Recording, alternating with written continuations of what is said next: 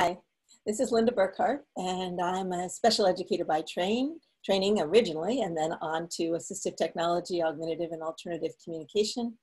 Work with kids all over the place, as well as present trainings.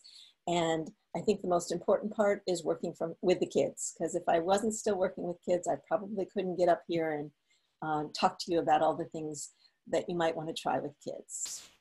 Theo? And this is Quinn, working in the educational field since 1985, many years ago. And I was a classroom special educator. Currently, I am an independent consultant, and I also am a developer of technology materials and offer trainings on assistive technology topics, differentiated instructions, communication, etc., etc. Today is the last part of this webinar series, and we would like to thank AbleNet and Deb in particular for their support and for giving us the opportunity to share some knowledge and some materials. And we hope that this information and materials are useful to you. One quick note before we start. You received two handouts this time. One as the presentation slides, and the other one is a list of a variety of resources that are switch accessible, and they are organized according to the stepping stones. So we showed some of them during the 3 sessions, but and we are going to show some today, but for time reasons, we could not go in depth. So you have your material and you can go and explore by yourself on your own. We also last time received a question about switch accessible resources for Chromebooks. And some of the activities that are available online, such as materials from Help Kids Learn, Choose It Maker 3, Ian Bean, Papunet, Tar Heel Reader, they all work well. Of course, you need a switch interface. And if you have a Bluetooth, you just connect it to your Chromebook via Bluetooth and you're good to go. You might also have a switch interface such a DJ Pro, and that's showing one.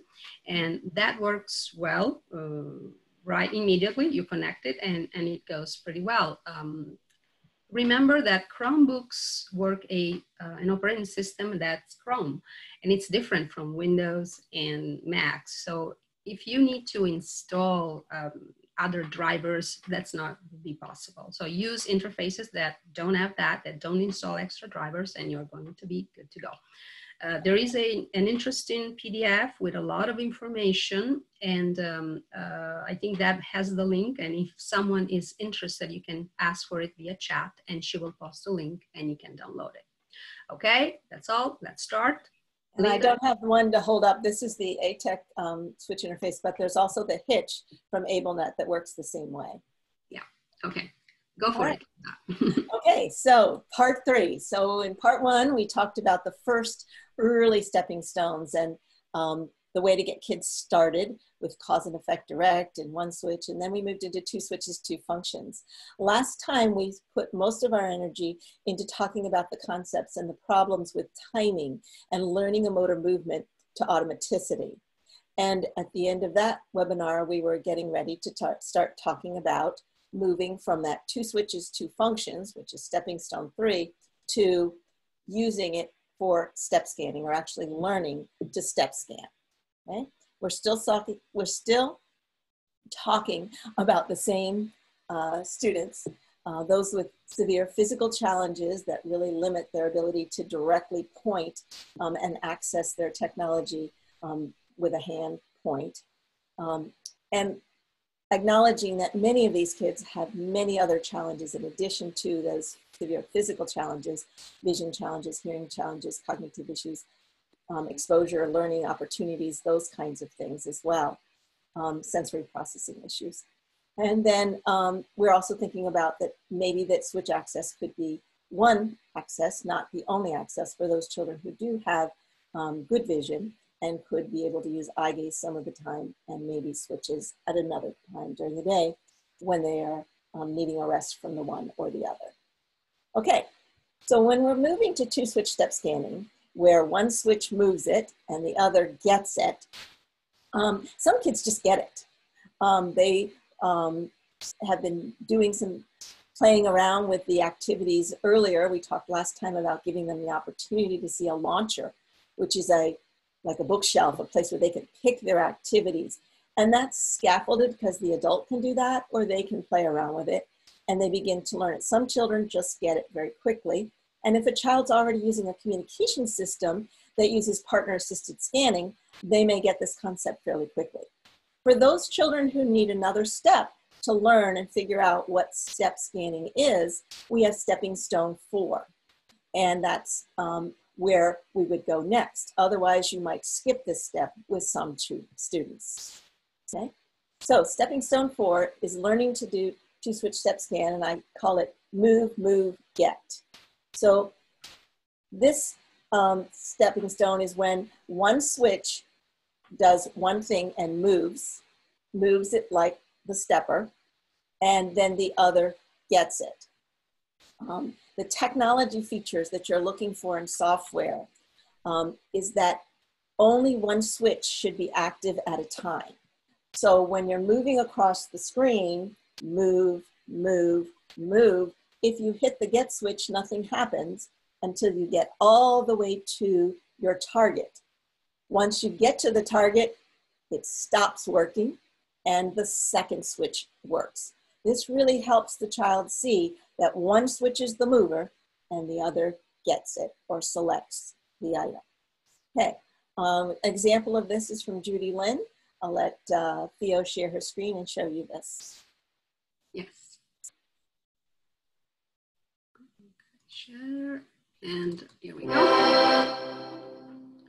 Okay, now this is learning to switch step scanning, and it has a variety of activities.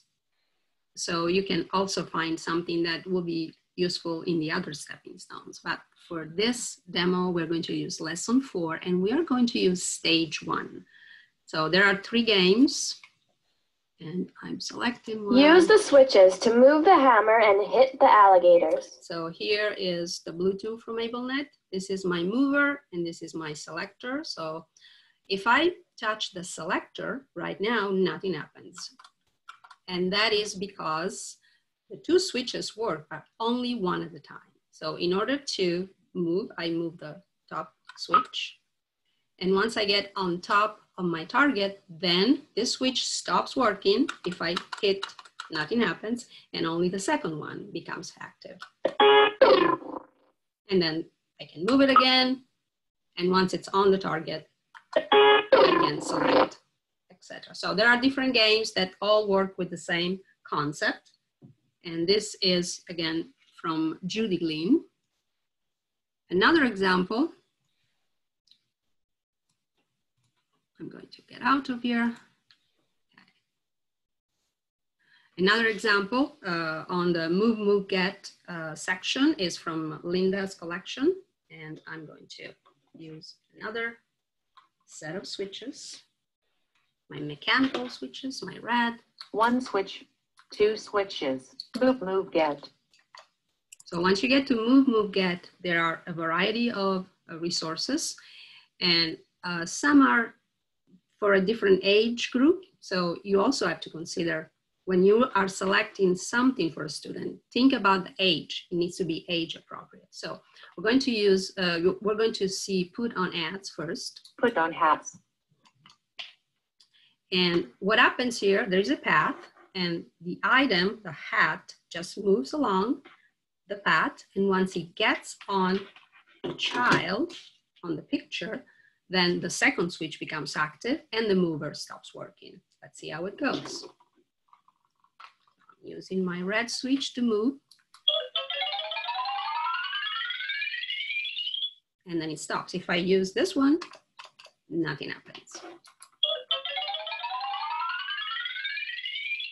There is also an auditory cue, so you can listen to the sound and notice what happens once I hit the switch again.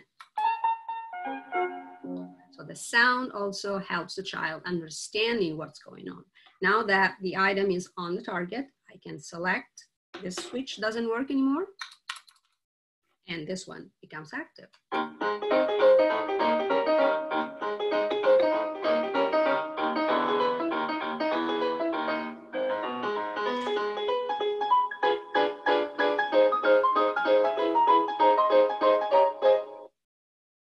and then another ad appears on the screen and you can continue.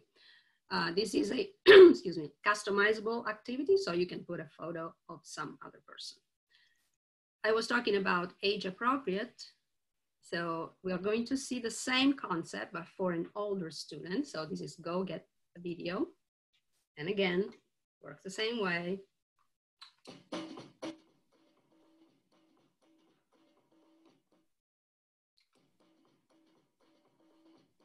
Sometimes there are 3 steps, sometimes there are 4 steps. And again, if I hit this one, nothing happens. And now, once I select with the selector switch, there is going to be a movie that starts from the bottom corner, enlarges, and plays.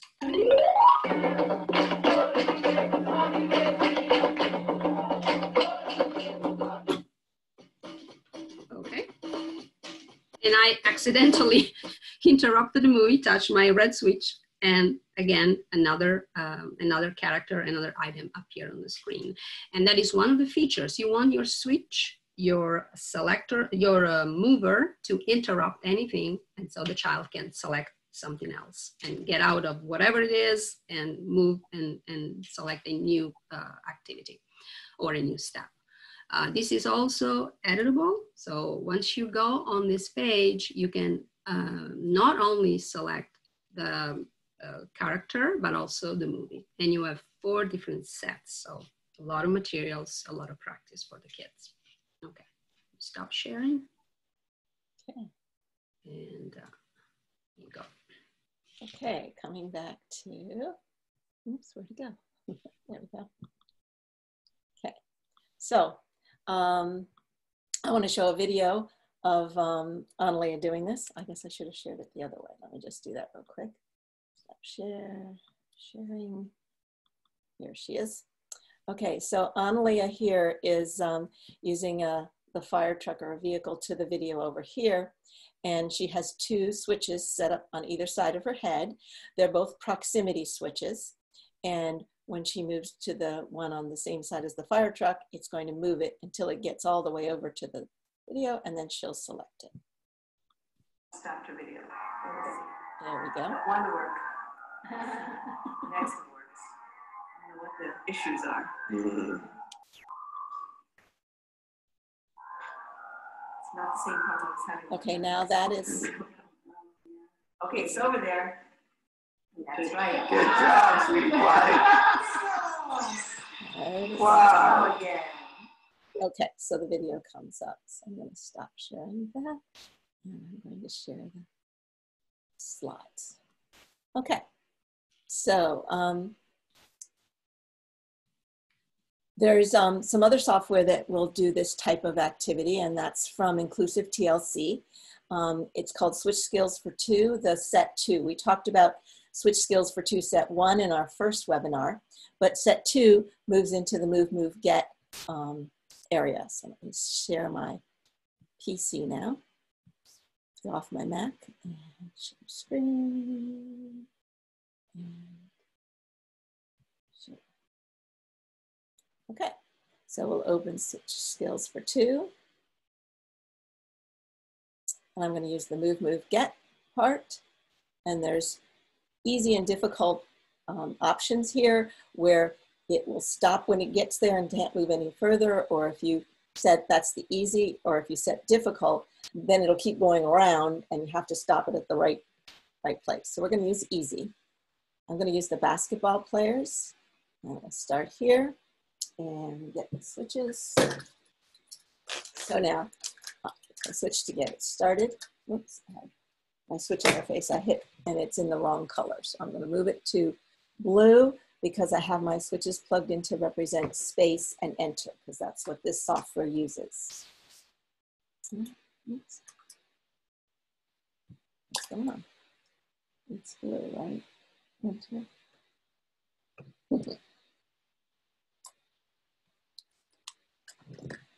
It in the wrong place. Try it again. There we go. Now you see a line of 3 Throw it here. colors. My mover switch moves it. And when I get there, It doesn't go any further. It stays there because I'm in the easy mode. And then my left shoots it. And then we get variety because now there's 4 players. So I can go over. If I end up hitting my other switch, it gives me feedback. Throw it here. Over here. Over here. Okay. And then all the way over. And then again, this one is not working to make it go any further. And we select it.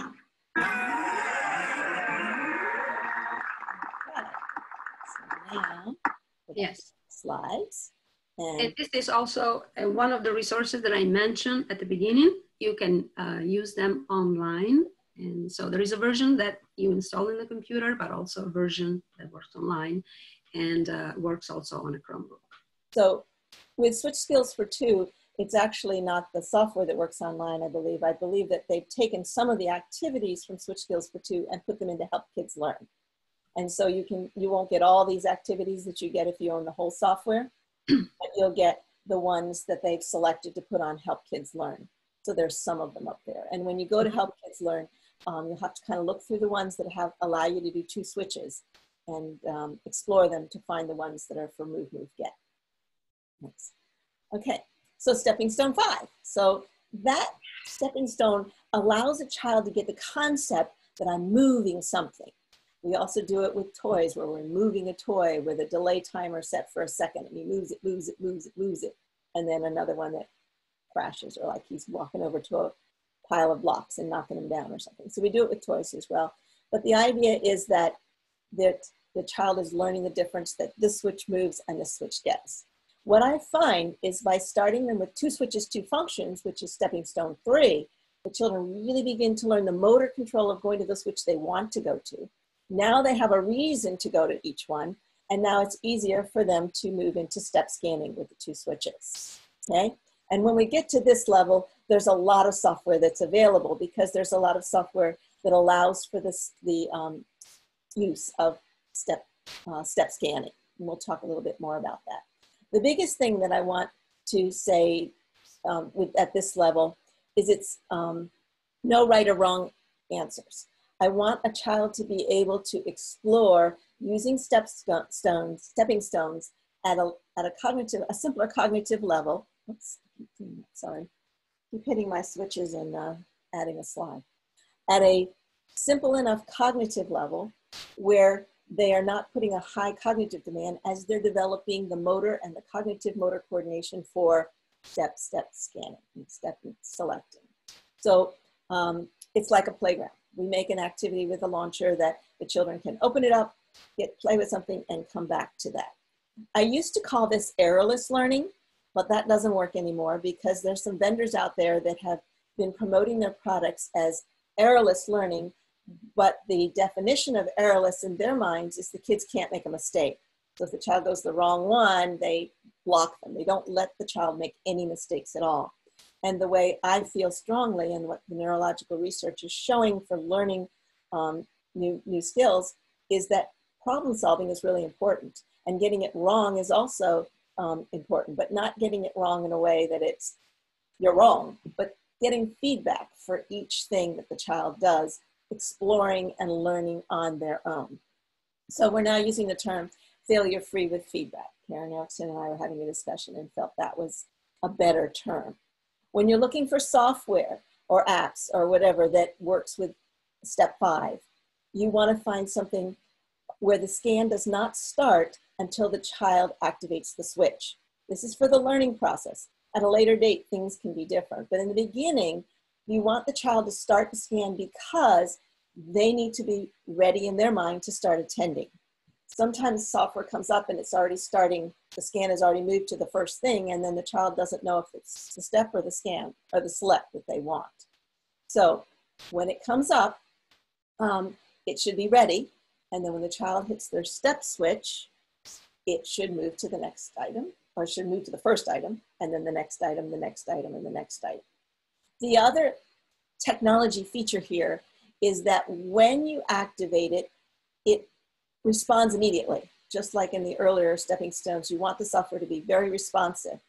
And if there's a long auditory cue, it needs to interrupt what the auditory cue is and go on to the next one so that the child can step it as quickly as they're able to, or as slowly as they want, but it can interrupt.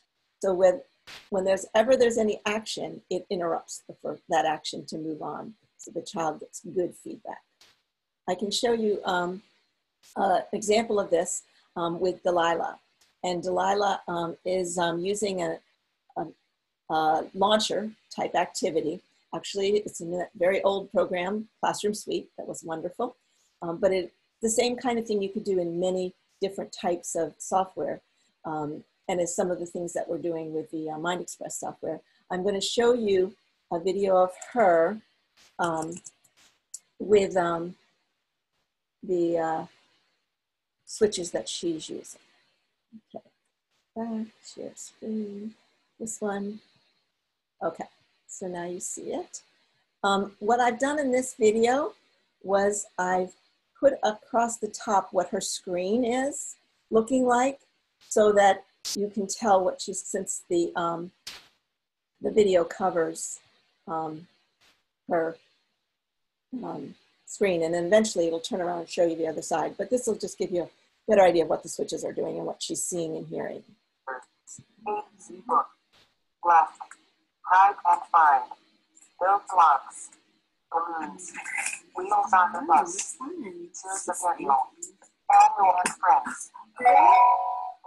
And I like to stop it right there. She was going for Elmo and Friends, but she kept hitting it. And so she's actually in a place she doesn't really want to be. And she'll explore this a little bit, but then she'll go to stop and get out of it and go back to Elmo and Friends. Details. Detail song. Is that the right one? Schoolhouse Polka. I love my lips. Detail song. Schoolhouse Polka. So she plays one song. Schoolhouse Polka. Detail song. Besides, that's not what she wants. Schoolhouse Polka. I love my lips. Done with that one.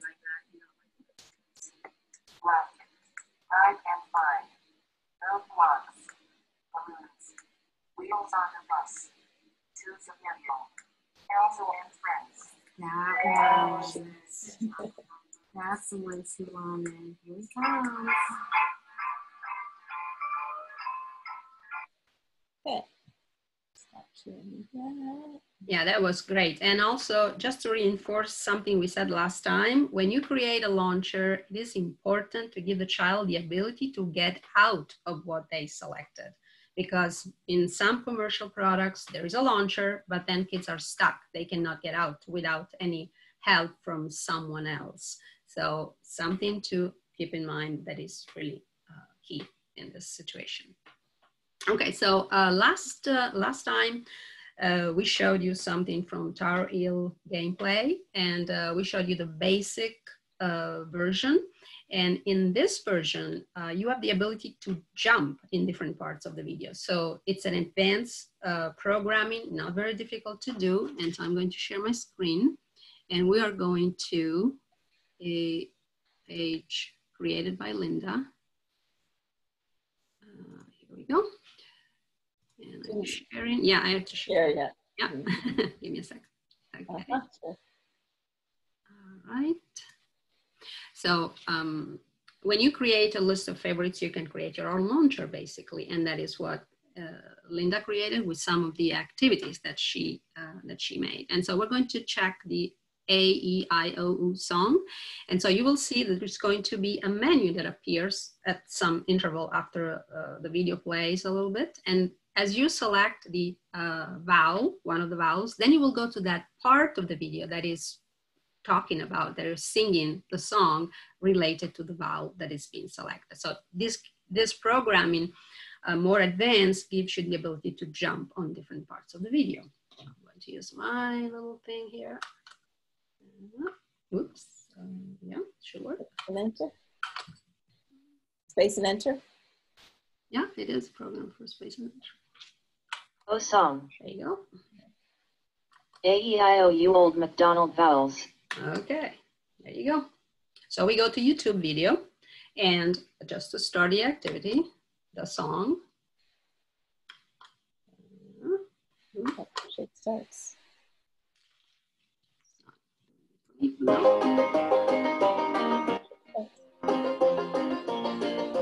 Old MacDonald had some vowels, A-E-I-O-U. Done. Okay, so I have my menu and I can navigate and go to the next letter, the vowel A or I. Let's select I. And on his farm he had an I, A-E-I-O-U, with an I here and an I there. Okay, so you got the idea. You just select an area or you can be done. And so give the child the ability to select where he wants to go. And in order to create that system, you have to select the advanced, get a URL from YouTube, put it here, and then you program. We don't have time to go over this now, but this is the place where you are supposed to go to create something. And let's go over. Yes, it's to you, right, Linda? Yeah, let me just talk a little bit about launchers. Yes, okay. Yeah. Okay, stop sharing. Okay, so these are just some things that, well, the concept of a launcher is just a name. I mean, you can make a quote launcher in lots of different software. In Tar Heel Gameplay, that's like a launcher if it's your favorites. But the idea of using a launcher is really, really important because it really lets you customize activities and playgrounds for that particular child. So you don't have to just pick the ones that came with that particular software or whatever. You can put them in whatever order you want, and the child can have things that are more motivating. And you can take and customize individual ones so that instead of just a standard person coming up in a dress-up book, it comes up with their picture. And it also can link, if it's in the same software as their communication system, it can link to their communication system as well. At this point, since it's Stepping Stone 5, it's usually a simple, powerful, very simple communication system. A simple, powerful pod is what is being used here with Annalie. It was custom made in this program, which is part of Mind Express. But she's able to get there, and then she's able to go back to her Switch games and play there, so she can talk and play at the same time. Okay, then we have some Judy Lynn things again to talk about. Yes, we have Scan and Paint. It's another product from Judy Lynn. And so the right side of the screen shows paint tubes, and they are of different colors. And the screen also displays a very simple picture. And there are some sections in the picture that the user can color. So a pointer brush points to the section that the user can color. And by selecting the mover, you select the color that you want. And by selecting the second switch, you go to the area and you color that area of the screen. We're not don't have time to demo, but you can go to the website, Judy Lynn, and you can certainly download a demo and try it out. Okay. Great. Okay, we're also not going to show this specifically, but we wanted to mention Go Talk Now. Go Talk Now Plus with the extra symbols and things. Go Talk Now works really well for 2-switch step scanning. And so it is one of the apps that you can put on your iPad and build your own customized activities in. And you have several different choices of how many items per page, from 1 up to 36 or something like that. So that you have the ability to make a launcher for a child, and they can get into their activities. This is a particular example of an alphabet book, and it was started at the beginning of the year with just 2 letters. And underneath these hidden places are all the letters. And as the child gets introduced to more letters and you go on scavenger hunts and take videos of them with those kinds of letters or whatever, then it can go to a page for each of those. So each letter goes to a page that has videos and things for that child to explore, and then they can come back here and get another letter. So it's totally up to them to pick what they want to go to and what they want to see. You can do that for a variety of different curriculum areas. You can have a theme or a concept that you're studying and have a variety of different videos and things that the child can go out and look for and study, play with, whatever. Okay? Yeah, and Potato Face, classic Potato Face game, published and sold by Marblesoft. And so there are 6 activities that allow the child to play with different faces, with expressions. So you have elements that you can put on the face. It's a nice, activity set, and you can access it with switches, with direct touch, and with different access methods. Good. Okay, now there is another demonstration. So we there is a download link at the bottom of this slide, and this activity is available if you are grade 3 users and you want to download it and use it in your grade 3. So basically, let me share my screen, open grade. And, one of the nice things about this one is it uses the YouTube videos, so you don't have to download the videos yourself while she's yeah, studying. correct. Share, and here we go. So I'm going to navigate, and that is the activity that I want to use. It's an example, YouTube. Previous page. Example, YouTube. And there you go. And so in here, there are some cells, and the 3 with the pictures have been programmed to go to a certain URL, a YouTube address with something that is going to be played. So we have ecosystem, learning about ecosystems. So I'm going Great to navigate. Explorer, ecosystems. I'm going to select this one. And then I have this page, and the video is ready to go, and it starts right away.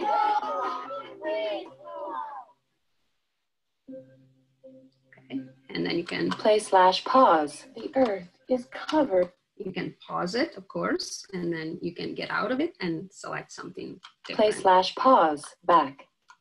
Okay, so it's very simple. And if you want to create other ones, you just go into edit mode for the grid.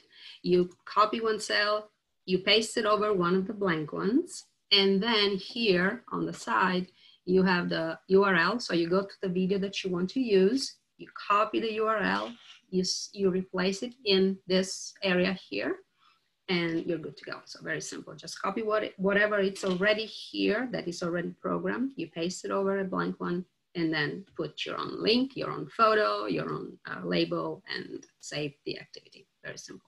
Great.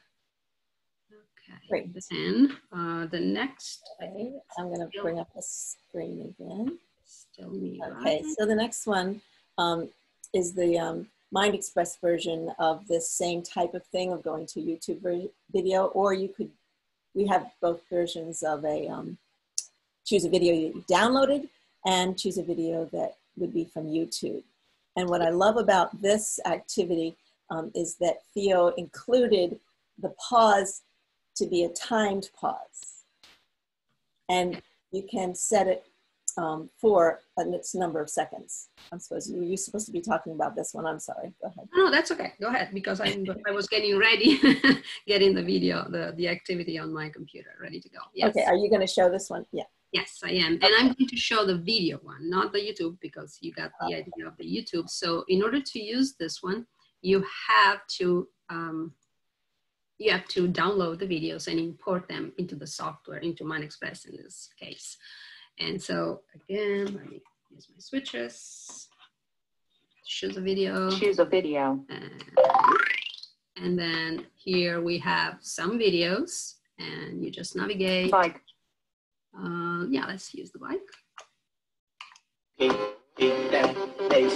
Switching to gear, let's go. As we climb up the hill, don't slow down. Pedal a little more. The mind is working, it's in control. Your wheels are turning a little more.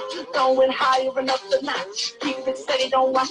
So you notice that the video pauses because we have a setting page here, and we have the ability to decide for how long the video will play, 15, 30, 45, or 60 seconds, before it pauses. And then the user has to select again and reactivate and continue watching. So the child, the person that's using the activity has to practice. It's kind of forced, if he wants to watch the video, kind of forced to to activate it again and continue watching the video. And there is a video right now that Linda will show you and demonstrates an actual child using this activity. Okay, so let me Stop get to sharing. that. Yeah. Yeah.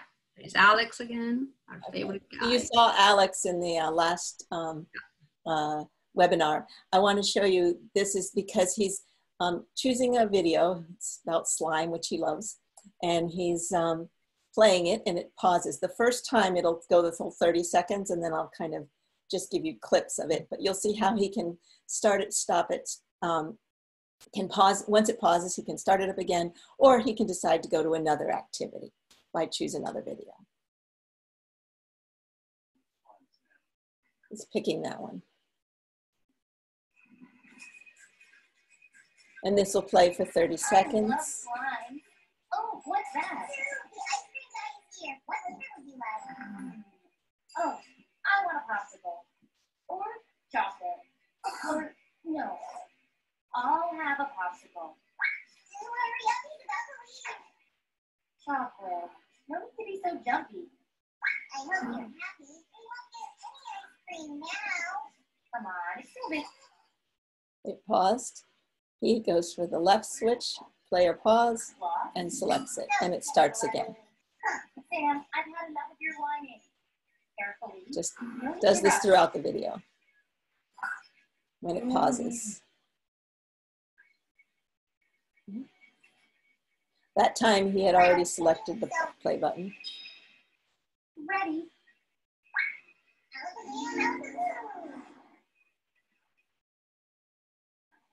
Oh, magic. I love that. Later you'll find pieces of cardboard with other parts all marked up. Just be careful with the cutter. Sure. I'm sure I'll cut it all out while you are stuck on a single part.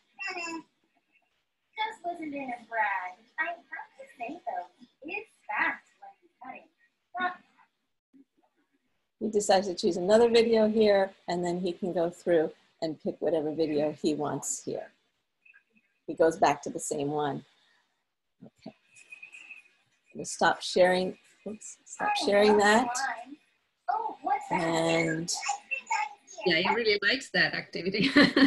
You can see that he's so intent and so sure of himself. He just goes back and forth. He mastered that scheme, yes, in his brain. one of the things that he learned, he was there about an hour and a half on that video as well, and he learned that there were some parts of the video that he liked the best, and they were at the beginning, and when it got to the boring part, he would just start it over and play the first part again, or the first 3 or 4 times, and then decide when it got to the boring part to start it over again, and then got bored with that and would go on to other activities. So that's that one. All right, so it's back to you, Theo. Okay, so this is a 2-part activity, actually. It's called Create a Book, and you have a menu, and the child can select a character and then can create a book on that character. And after the book is created, this will be the first part, then the book can be read. So first the child creates the book, and then the child reads the book. And you can create an entire library with all different characters, and it is a silly dress-up book. So I'm going to start navigating. Ryan. Mom. And I guess you might Mary. think what I'm gonna pick. Rudy. I'm a dog lover, so this is my favorite. This is a silly dress-up book. You can create the book any way you want. Rudy's silly dress-up book. So you have 4 elements on the screen on the side, and then by navigating, you can select an element to add to the picture. Elephant nose. Nah, I don't want that. Pig nose. No. Clown nose. I think it's appropriate. Clown nose. Rudy has a clown nose. And there is a text that appears on the page and highlights while it reads the text. So that's Elephant ears. Pig ears. That's what I want. Pig ears. So I Rudy has pig ears. create my character. Blue scarf. Bow tie. Yes, that's what I want. Bow tie. Rudy wears a bow tie. Cowboy hat. Clown hat. I like that. Clown hat. I'll pick that. And Rudy the wears a text. clown hat. And then the last page is a comment. Looks great. Looks silly. Looks wild. I like that. Looks wild. That looks wild. So this is the book, and you get to the end The page, end. and then you can start reading from the beginning. The end. Start reading from the beginning. And here is the book that the child has created. So now, as you notice, the menu, the actions on the side change. So you have the ability to go to the next page, read the text, and also read with some variety. You can read it very, very slow or very, very, very fast. So that gives variation to the activity, something that is also some valuable piece that we talked about before. Next page. Read this page. Rudy's silly dress-up book. Next page. Read this page. Read slow. Rudy's silly dress-up book. Right, so you got you get the idea. You can go over, you can print the book. So it's something that kids can play and practice and experience. It's a playground with many different characters, and of course, it is something that you can customize. You sew an entire family plus a dog, and you can put classmates, teachers, anybody that you want, and you can create books with different people, different settings, etc. Okay, so this is my next, still on, yes. The next activity, and maybe Linda, you want to say something while I open the file about the next activity. Rhyme activity. The next activity is make 3-letter words. And again, it's failure free. And the reason we're using failure free, just like in the one you saw here, is you can pick any person to dress up. You can pick any nose, any ears, whatever. It's all right, but it's different. You get different feedback for what you pick. And the same thing here, we made all of the options here make real words. We didn't make any of them make nonsense words, because at this level, we want the child to be having success and making the words, but getting response from which letters they choose, getting the right feedback. So I'm gonna Click to start. See if you can make a word. Here are some letters for you to choose. So you have the initial letter and you go over the list. C, D. Select the D. D, D. Let's make a word that starts with D. Now choose an ending. And then you select your endings. Add. It. Og. Me again. Og. D. Og. First you take a D. D. D. Then you take an og. O-G. Og. Put them both together and you've got dog. D. Og. D. Og. D-O-G. Dog. And then you have a little animation. Dog. A dog says, woof, woof. And you, Og. Dog. and you have the word in a sentence used in a contextual situation for you to choose. And again, it's an open playground. Kids can explore different letters, different starting consonants and different endings, and listen to rhyming and have fun at the same time. So learning with having fun at the same time. Okay, the next example is in a different category. It's a co-planned activity. And we created it for Clicker 7, and in your handout, there is a link for it. Okay, so you work with a partner. So the idea here, the concept in a co-planned activity, and we will see different example, is that the child first generates what goes in the cells. So works with a partner, a teacher or a friend, an adult or another person anyway, and decides what vocabulary, what words are going to be included in the activity.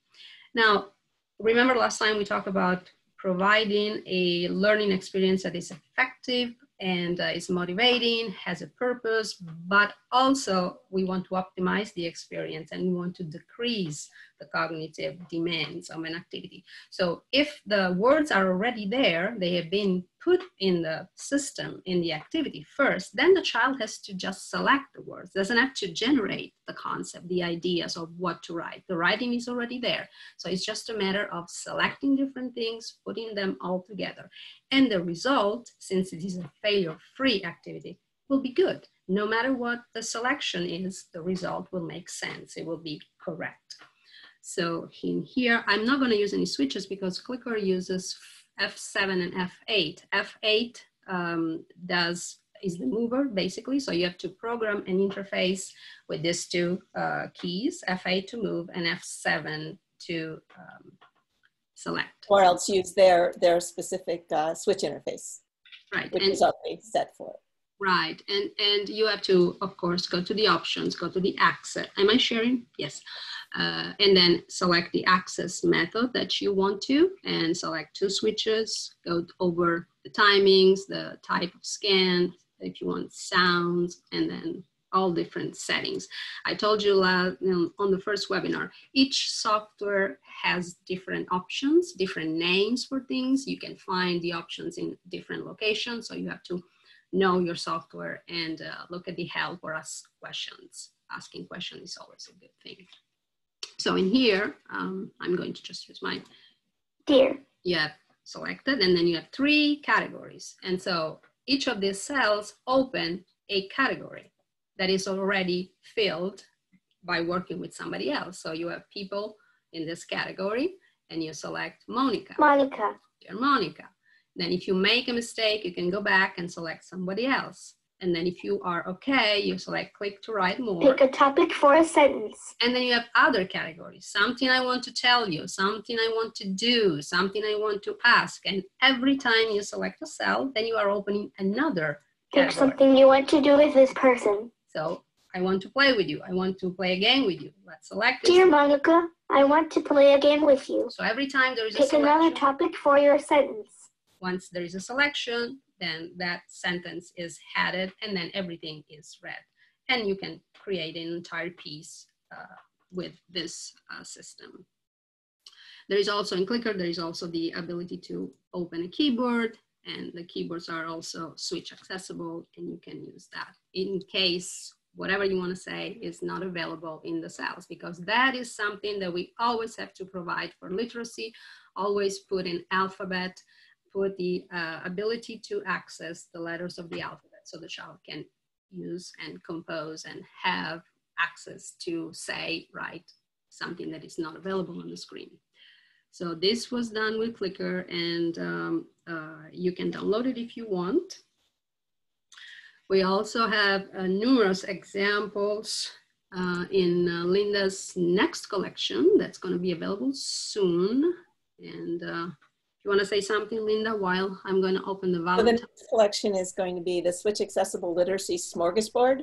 It's not meant to be like a literacy curriculum or anything. It's just a bunch of tools that have switch accessibility so that the child can be interactive with the materials that the teachers are teaching them.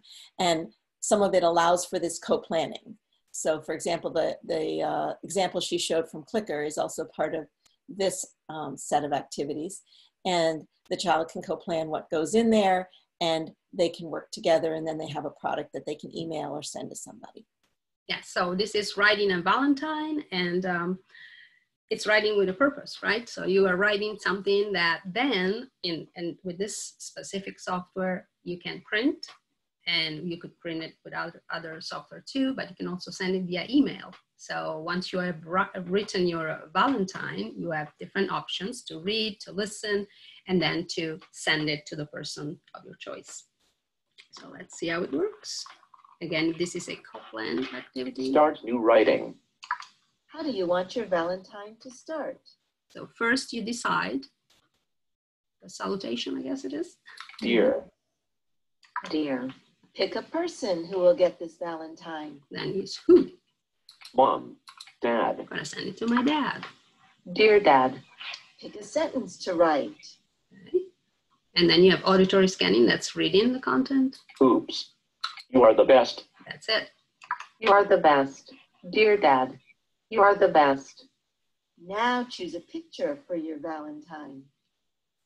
So you select one of the images, and of course, this is customizable. You can put any sentence and any photo, any image, clip art, symbol that you want. A red heart for you. Okay, let's select this one. A red heart for you. Dear Dad, you are the best. A red heart for you. How do you want to sign your Valentine? So you already, there's an oops in case you want to select a different picture. You can go over whatever it's written in there, but you also have Oops. access, as I From said. your friend, love, Ryan. Write your name with the alphabet. So you can go to a keyboard and then you can select something. You can write something.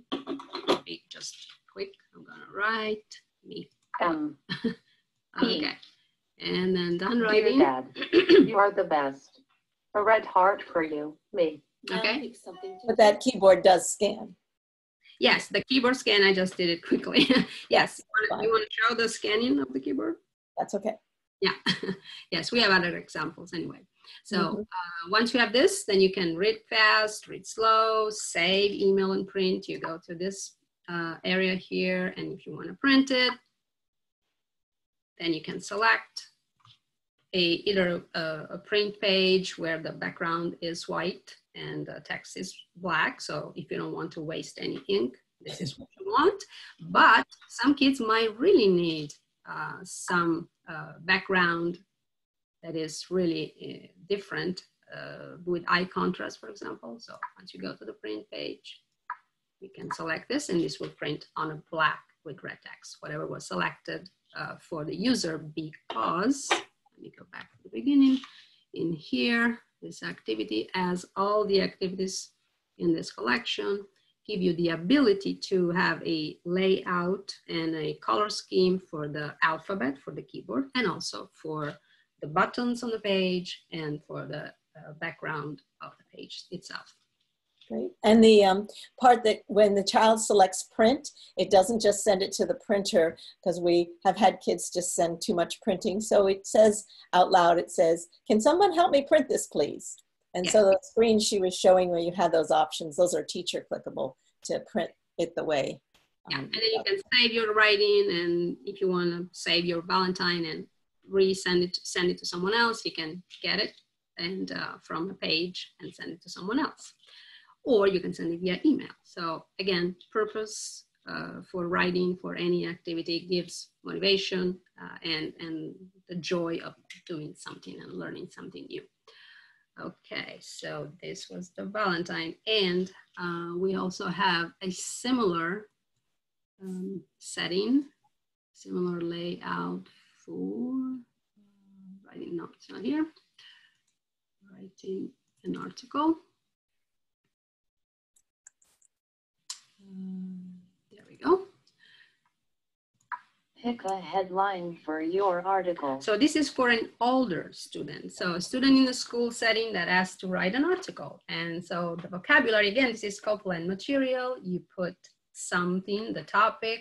There are three different topics, and then the ability to type text, to go to the alphabet eventually and type something if needed. And then you have some sentences that are already programmed in the cells, and that if the student selects it. Student fashion is getting out of hand. So whatever it's in the cell, then type it's sent. text. That it's Student fashion is That was because it was an empty button that we were going to allow people to add more of them.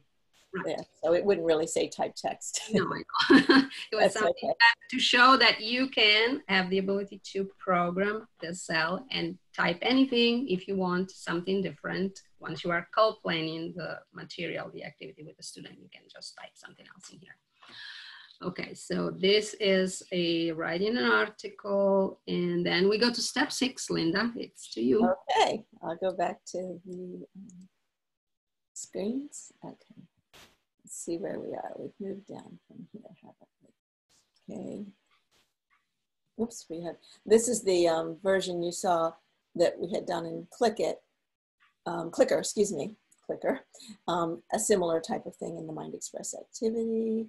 And Stepping Stone 6.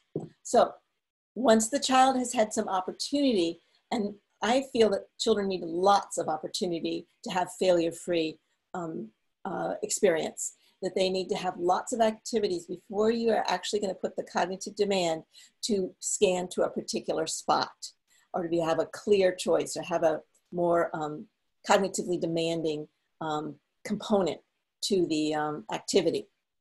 So once they've had lots of experiences with Stepping Stone 5, we can move to Stepping Stone 6 if we need to. Some children also skip this step and move to 7.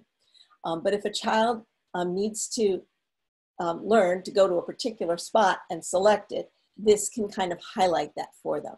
The technology features for Stepping Stone 6 are that you look for activities that are the same as Stepping Stone 5, but now you have to have the ability to leave some of the cells blank, or only a sound or a word like nope or more or something, where they don't do anything. You select them and they'll just say nope or more, or just a sound, ding, click, whatever. But then the one that they're going for, the target item, has a big effect. So it's a video or song, animation, or something like that. And Theo will show us an example from Mind Express again. Okay.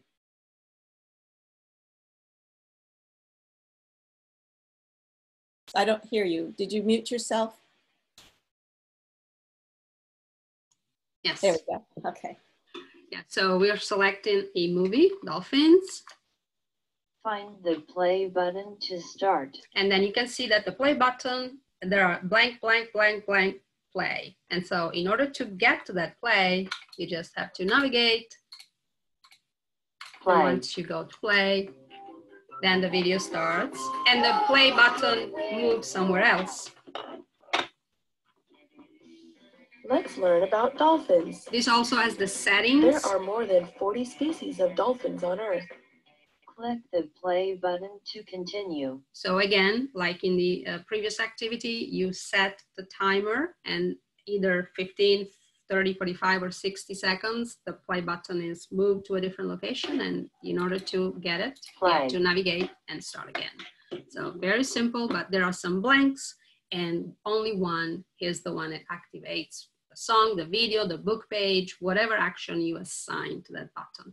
There is an example that I created in Grid, and if you want to have that, basically the same concept, you create multiple pages in Grid, and then you assign, yes, that is the example, and then you change the location of the button. Mind Express has some programming, some advanced programming that gives you the ability to randomize the position of the button. Other software don't have that, but if you create multiple pages, you can achieve the same, kind of a similar thing.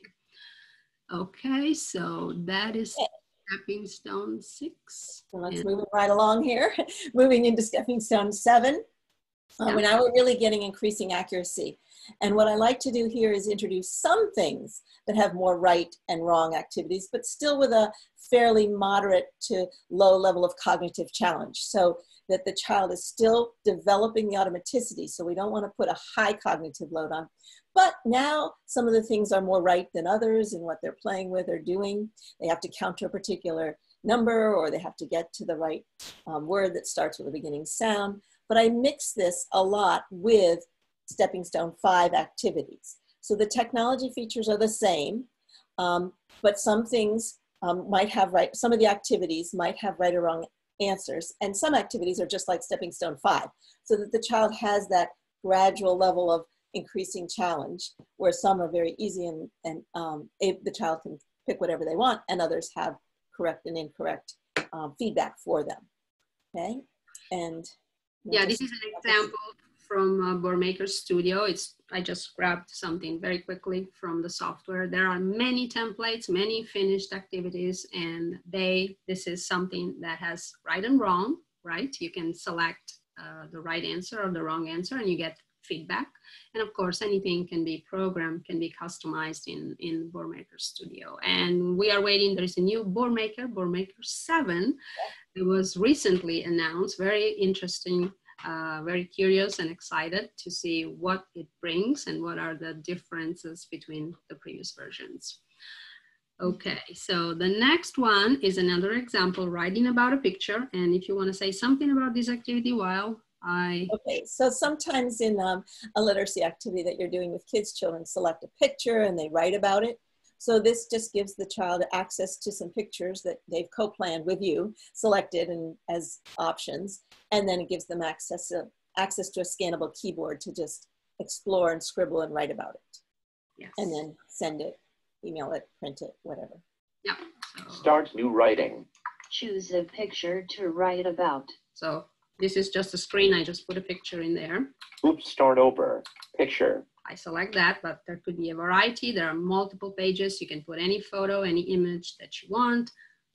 Write something about this picture. And then if you want to see the picture enlarged, some kids might need that. Show picture.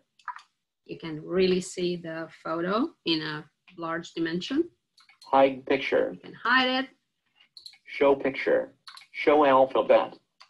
And here is the scannable. Read. Show picture. Hide alphabet. Space. Delete. Uppercase. And then you can listen to all the names of the buttons, because for some kids that use auditory scanning, that is very important for them. That's an important feature. Done writing. A, B, and then you have all C, the columns. D, E. Okay, so I'm just selecting one. B.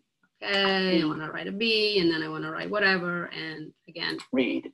I can listen, and you will read whatever it is. I can show the picture, hide the alphabet to have a full. Read. Show picture. Hide alphabet. Show picture. Hide alphabet. View writing. And then I can see what I wrote in a full screen. So again, different options, but it's for writing. So kids just have to explore, experiment different letters, put them together, listen what they sound like. And then the partner, there is a partner that's also important, as an important function to help trying to understand what that scribbling might be. And then with the done writing, it lets them read it fast, read it slow, send it as an email, print it, save it, all those. Your writing. Yes, that's a concept in all the writing activities. Yes. Okay. Okay. And so I guess my screen, let's see. Step 8, yay. Right there. I just have one screen in here to show that there's just so many commercially available activities that require correct answers that they can be introduced here as well. And the idea would be hopefully that you create a launcher with some failure-free and some, but you can use all different kinds of software that can program things like this, because there's a lot more available at this level. And stepping stone 8, now you've reached automaticity. So now you use activities that might help you be faster at something, but basically you can do a higher cognitive load, because once you have the motor automaticity, now you can introduce works where you can do assessment, you can do all kinds of more academic work that's at a higher cognitive level for students. This also, it might be a step where once motor automaticity is achieved, you would explore other types of time scanning. So we talked about the other forms of scanning in our last webinar, but you might be able to, once you've got some automaticity of switch use, be able to explore those as well. And Thea, I think you just have one activity you want to show with this one. Oops, you're mute again. You're mute again. Yes, you are showing that activity, I think. The listening comprehension. I was? Yeah. I didn't know that. Okay, let me see. I can do that. Or, finale col botto, yay, the end.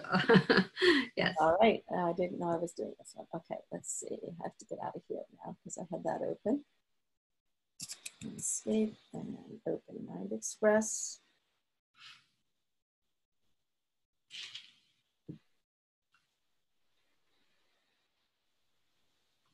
And I'm going to go to all about dogs. Dogs again.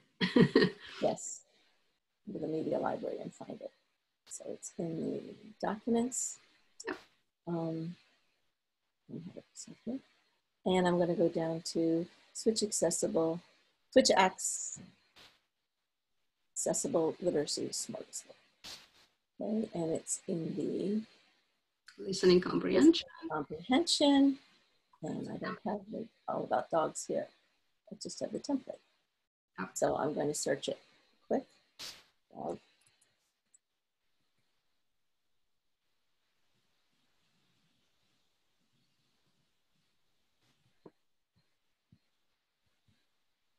Here's an example of it. Okay. So Click to start. So this is how it's set up, and the child can Tell me about this book. select a purpose for listening. It's just you record whatever you want them to be listening, and I'm just going to do this quickly because I know we're running out of time. They can read the cover. They can start reading this book. And it goes to a page where they can choose to read it visually, or they can read this page. Have the page read to them. Dogs have very good noses. Dogs can smell things that people cannot smell. Dogs can recognize people by how they smell. Every person smells different. Dogs can tell people apart. Dogs can find you when you are hiding. And we used... Dogs help police find lost people. We used spoken speech here instead of the text-to-speech because it's really a listening comprehension activities for those children who have trouble with the visual literacy and they need the auditory. So since it's a comprehension activity, we have it read. But if you don't record it, it will do text-to-speech. Read this page again. Ask me a question. Ask a question. And we have two types of questions. What does a dog use to find the lost person? And we could use, we could try that one. If the child selects that one, he gets feedback. No, a dog doesn't use his teeth to find people. He uses something else. Listen again and see if you can find out what a dog uses to find lost people. Okay. And we what does a dog use to find the lost person? The feedback can be an auditory, somebody recording, or it could be text that comes across the screen. If they don't remember, there is the option. His nose. To go down to. I don't know. Read it again. And that option will go back to the page, read the whole text again, and then come back here so that then the child can do the answer without having to have the sophistication of navigating back and forth. It just goes there and comes back. His nose. If they pick the correct answer, then it gives them feedback again. What does a dog use to find the lost person? His nose. That's right. Dogs have really good noses. They use their nose to find people who are lost. Yeah, and you have the feedback. And on the next page, it talks about how people feel, how dogs make people feel. I'm going to not read it to you. I'm just going to go right to the question. On this page, how does petting the dog make people feel? This is an opinion answer where all the answers are correct. So if a child picks happier, they're right. Relaxed, they're right. They're calmer, they're right. So whatever they choose. Calmer. Yes, many people feel calmer when they're petting a dog. Okay, and I want to just open the actual template here for a minute, just to show you some of the options that are in here. Oops, sorry, that was not it. Switch accessible literacy smart. Too many things. Listening comprehension. And the template allows you to create it. You can go to the first page and there are directions in here. But the idea is you can record a purpose for the story. You can add a picture if you want. You can record and type the author and an illustrator if you like. Going to the next page, you paste in your text here, and then you can record it. So you just click record, and it brings up this little window where it allows you to click record here and drag the window over so you can see what you wrote and record it. So you can record into there. This button allows you to record a purpose for this particular page. This is optional. If you feel like you want to just set the tone for what to listen for, you can have that feature as well. And then you just go through, and this is your page for questions, and Theo made it so that you can have correct or incorrect answers. So you type your question with a correct answer and then two incorrect ones. Or you can make an opinion one where you type your question and you put your different opinion answers there where all of them will be correct. Okay, and I don't think I have time to go on to any more of that. Did you have anything else you wanted to say on that? Yeah, there's data collection also in this activity because we are at the level where you may want to collect data on correct and incorrect if that's the case. And so it's there too. Okay, we're done. We're sorry, we're 10 minutes late. We went over a little bit. Yeah, there are some questions. I see there are some Q and some numbers of questions. What questions we have. If you have to go, please feel free to go. Yeah. Thank you for attending. We really appreciate you spending your lunchtime with us. Linda, you want to add something? Yeah, thanks very much for coming. And like, again, feel free to leave right now, but we're going to answer the questions because this will be part of the video that they'll save on YouTube so that people can come back and listen to the questions if they'd like to. Okay. So I see the first question: with the move, get set up, how do you make one switch active and the other inactive? Is there a setting within the program you're using? So this is a trick, and not many things have it. That's why we showed you a few activities that do have that opportunity for move, get, like the Judy Lynn and the inclusive TLC. And it is also something that Theo does the magic for Mind Express, so that we have templates in Mind Express that will allow that to happen. Okay. What type of device computer was she using in the video? That must have been Analia, I would imagine. She's using a generic PC. It has a switch interface connected to it, and her switches are connected to the switch interface. What's the name of the proximity switch? The one she's using is from Adapted Switch Labs. That happen to be, they're a little bit different than the ones you get now. Those are an older version, but they are similar to the newer ones where they're just a disc from Adapted Switch Labs. Okay. So let's see. Do you happen to know if these programs work on the Chromebook? We said that. We covered that. Only really the simplest ones that we're showing, and then the most advanced, or the once you get to stepping stone 5, there might be more that you could use there, but it's not going to run the. If something works on a browser and you can activate that with keystroke, with space and enter, then yes, you have a good There chance. aren't many things specifically made for Chromebooks, so that's why we're saying use the online. Yeah. Thanks.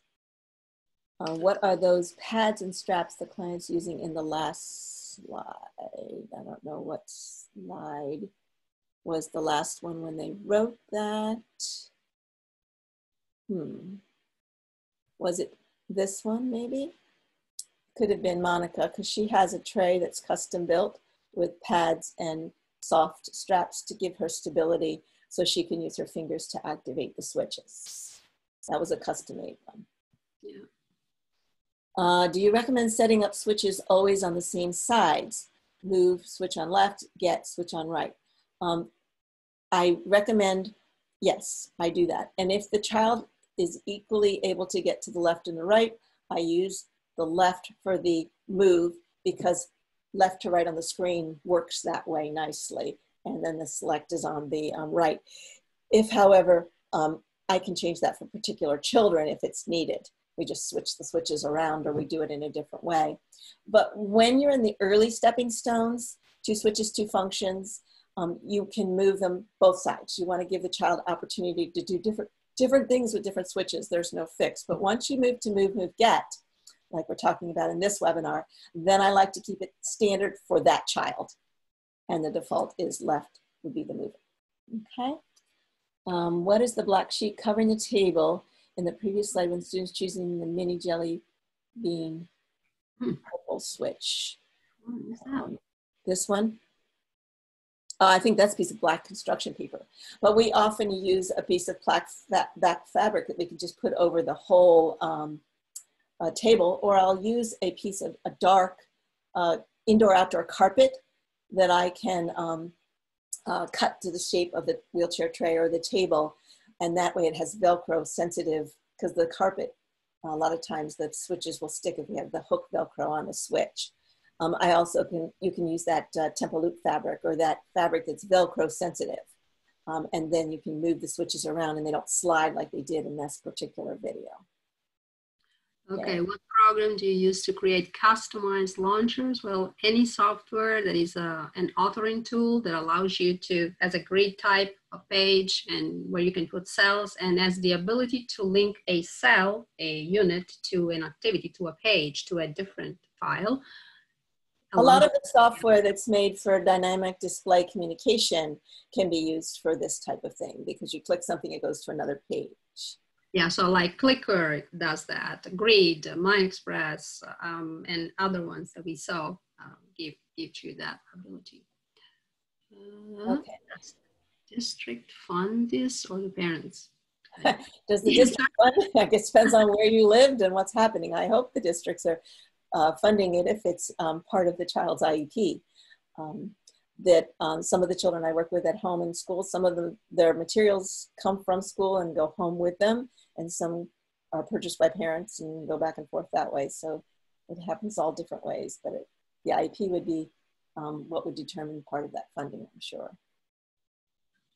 I'm not sure what program this. I'm not sure what that one is too.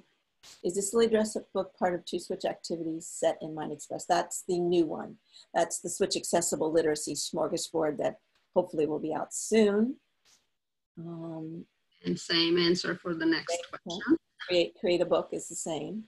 How can I download the software to write an article? Is it free? No, that's also in the Switch Accessible Literacy Smorgasbord, and it's a template.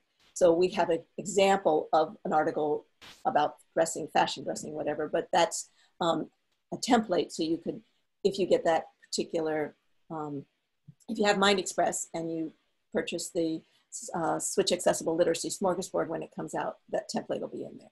Yeah, but if you have like Clicker, you can, like in the example that I showed you with the co-plan activity example, you can basically program a cell with the child and put text in there and use that other software if you have access to Clicker or something like that. A similar, or BoardMaker, yes. Mention. In Clicker, can the writing options be set up for auditory scanning? Yes, it's an option available in Clicker. What is a co-planned activity? Co-planned activity, I guess. Oh, co-planned. Yes. So let's see, where do we have that? No, the writing things here.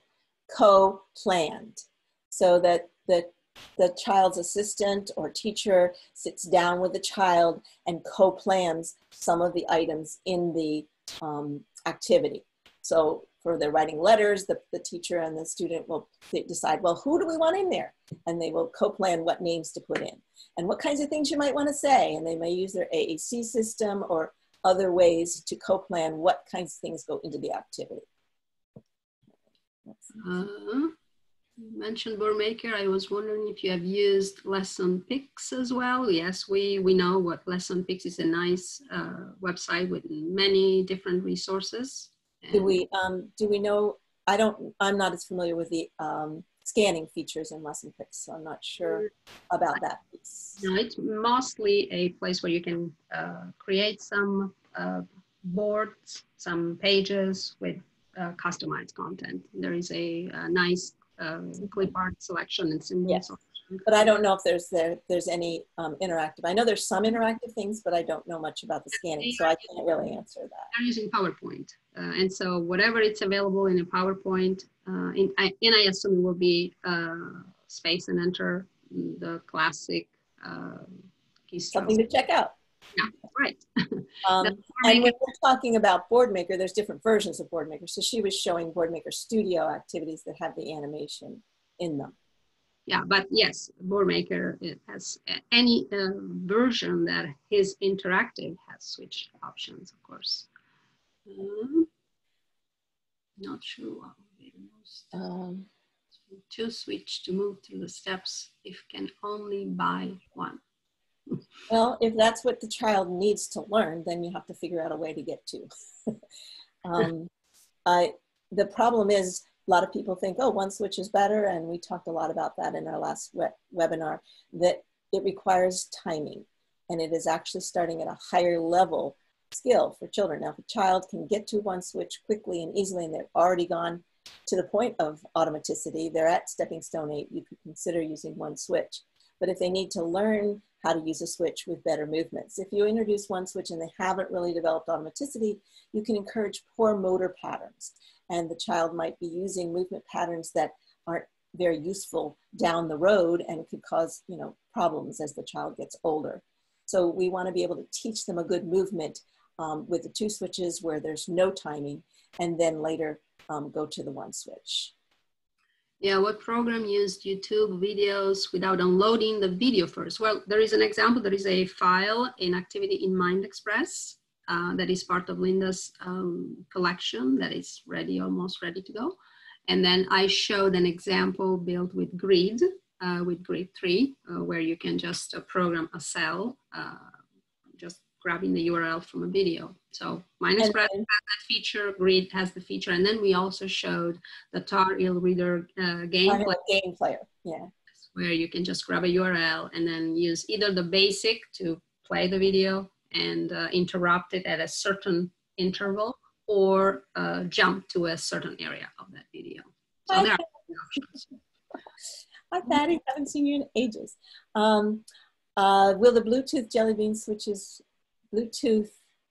Bean switch work with PC or laptop? Yes, the AbleNet Bluetooth. It's called AbleNet Bluetooth. You want to hold it up, Theo? The switch interface? Bluetooth, yes. Mm-hmm. Yeah. It's yellow and white. You mean this one? Called Bluetooth, yeah. And it's the AbleNet one, and that will work with a PC or a laptop, yes. You just connect it through Bluetooth. With many devices, with different devices, yes. Okay. Should we use multiple software to teach a particular skill, example, switch skills, MindExpress, GoTalk, etc.? It's the function of the software. You want the software to be predictable and reliable, and so you can do many different types of software as long as they're doing the same thing for the child in terms of giving them good feedback and teaching them where they need to be on the stepping stone process. What is the easiest to program? They all are easy if you know how to use them. So you need to invest some time. What is the most user-friendly for multiple stuff setting up in mind? That's a tough question. Well, one of the reasons I created the MindExpress activities is because you can do so much with one program and you only have to learn one thing. So I don't want to put a plug for my own stuff, but I am, I guess, by saying that. But the idea is that they all work the same so that you don't have to teach them a lot of different programs. But there's nothing wrong with using different programs and having another program be your main one that you're teaching everybody. The problem is that many of them don't do all the stepping stones. It's hard to, or have enough variety for the 2 students you may be working with. Greg? Okay. Hi, Greg. I have to talk to you. We need to talk. Please email me, Patty. Okay. Let's see. What is the most user-friendly for multiple steps? We did that one already. Mm-hmm. Is there a good way to measure progress in switch use? Knowing when to advance to more complex switch activities. A lot of this is the art of teaching because there's no data collection per se in terms of did it get it right until you're really at stepping stone 8. So it's more of, is the child getting the opportunities to practice? Are they through observing them anecdotally? What are they able to do? Are they differentiating between the 2 switches and having trouble getting to one switch? There's so many factors that you need to be able to look at. I did write some goals for my stepping stone switch process. They're on my website, lindaburkhart.com, under handouts. If you scroll way down, you'll find some suggested IEP goals if you'd like to look at the kind of goals that might work with this process. Yeah, and as you said in a previous webinar, it's a stepping stones. The name that you selected is because you like stepping on stones. You might go a little farther and then, okay, you go back. So you have to sit near the child, observe what's going on, and then decide what is best. Always. We want to keep them engaged. We want to just keep challenging them at the next level without going too high so that they get frustrated. What is the ideal time lapse? 15, 30, 40. It really depends on that student. Some of the children with fairly quick access they really like the shorter videos because they like to be actively engaged and they like it to pause. Some of my children that work really hard to get to a switch, we give them a longer time of the video so that they get more bang for their buck. So it's really individual for that particular student. Yeah, but you don't want to use a video that's 2 hours long, of course. Right. We just go to 60 seconds because we feel like that gives them enough. If they're at the switch, if they're at the time where they can just watch YouTube videos on their own, they're at stepping stone 8, so that we don't need to put in those extra parameters and they can go and pause it and start it and stop it whenever they want. And we have those type of activities as well. Can you recommend grant opportunities to purchase some of these switches and software? Out of my expertise area, back in the classroom in the 80s, I used to write grants all the time to the Knights of Columbus and the Outs and different organizations to get money for these kinds of things in the classroom, but that's not really my expertise. How about you, Theo? No, okay. What's the flexible mount that you're using? This is Lockline from modularhose.com. That's the mount that is the flexible one. And it's, we attach it to the back of the chair, use a vertical part and a horizontal part so that we attach it with electrical ties, and you can get removable electrical ties. And that way, it's attached at a vertical spot as well as a horizontal, it won't swivel, okay? The ones that Alex is using in his are actually also, they're called Mogo. They're also from Modular Hose, and they are more stable. So he started out with the flexible Lockline type, and now he has the Mogo type that can be very adjustable. You can just get them to slightly different spots and then tighten them down so that they are always in that same exact position. Okay. Once automaticity is achieved, should placement of the switches remain constant, meaning if the switch is to the move switch? Yeah, we kind of answered this. Would the child just figure out that they have to do the opposite, or would the switches need to be put back to the correct positions? I really feel like they need to have a standard, but they may have several places. A child may have more than just head switches. They may use another part of their body or do something else when they fatigue one way or the other, and to give them more options down the road. But keeping it on the same side for that function once they get to step scanning is very useful, I feel. Yeah, and also after they gain automaticity, they might, if it's needed, use one switch and use automatic scan. That's another possibility down the road for some people that need, because of fatigue or different reasons, they might find it better for them. But you have to get automaticity first. Mm-hmm. Ladies, I think we're 30 minutes over our scheduled time. So we'll need to sign off for now. And I can get these last few questions to you and you can answer them by email. All right. Thank you so much, Deb. Thank you, everyone. Have a good day. Yeah. Bye-bye. Bye.